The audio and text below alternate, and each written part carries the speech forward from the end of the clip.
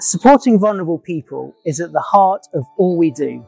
We're investing £1.5 million of government money to help those in need across Harrow, including our fantastic Conversation Cafe.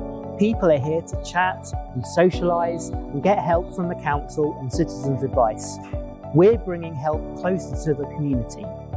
And as the days get colder and darker, we want to offer as much support as possible. We're concerned that since the government announced changes to winter fuel payments, some pensioners will miss out, including those on low incomes. We found 1,300 local people in that situation, and this year we'll replace that payment of up to £300 for them. If you're affected, you'll get a letter with further information. At the same time, we're helping older people to make sure they're getting all the benefits they're entitled to, especially pension credit.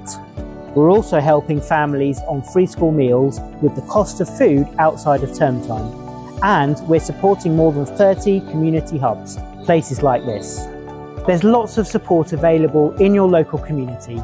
Find further information on our website, and we look forward to seeing you soon.